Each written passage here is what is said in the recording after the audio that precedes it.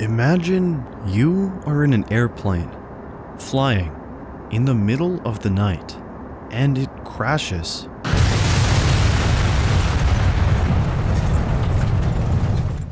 Miraculously, you survive, but you're in the Pacific Ocean. The lights inside the plane have gone dark. The world is pitch black, and ice-cold water is pouring in as the plane sinks into the depths of the unforgiving sea. What do you do? What can you do? Welcome to Vertigo. In this episode, we will be exploring the tragic death of 70 people on board Aeroperu Flight 603 in October of 1996. There were no survivors.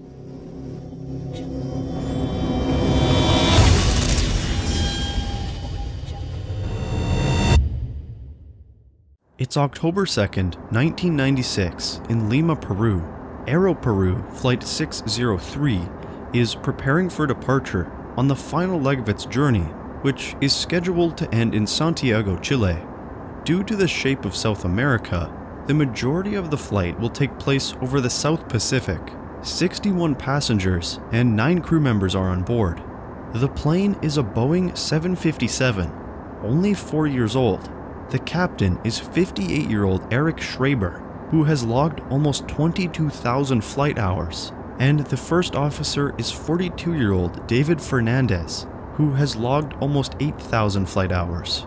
The plane takes off from Lima's International Airport at 42 minutes past midnight.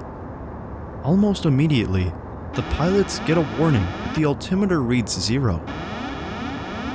The altimeter displays the height of the aircraft, so a reading of 0 is obviously incorrect, as the plane is currently in the air. The Boeing 757 is equipped with 3 altimeters, and all of them are showing flight level 0. This is a major problem. Then they suddenly lose another crucial instrument. The flight speed indicator is also providing false readings. As the airplane leaves the lights of Lima behind and glides out over the pitch-black Pacific Ocean, the pilots are flying blind.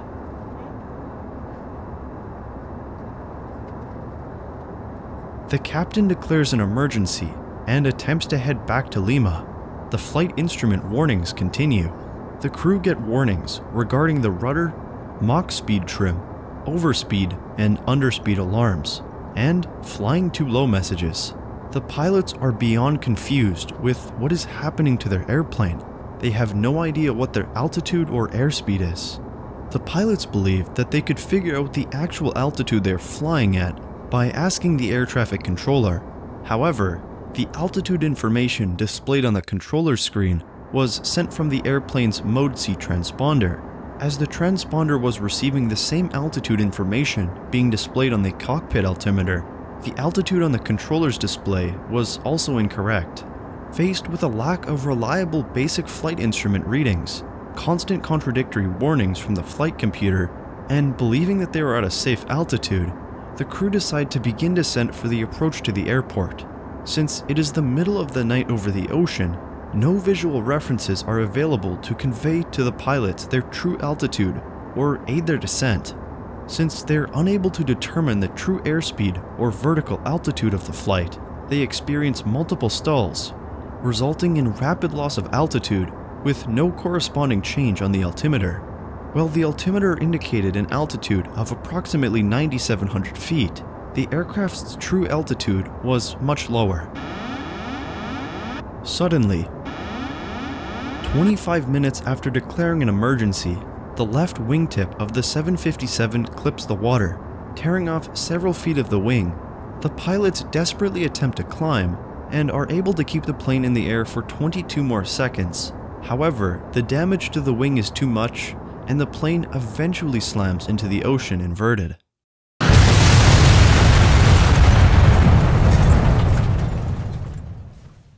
The next morning, the wreckage was located, and recovery crews found 9 bodies floating with the debris, but the rest were missing.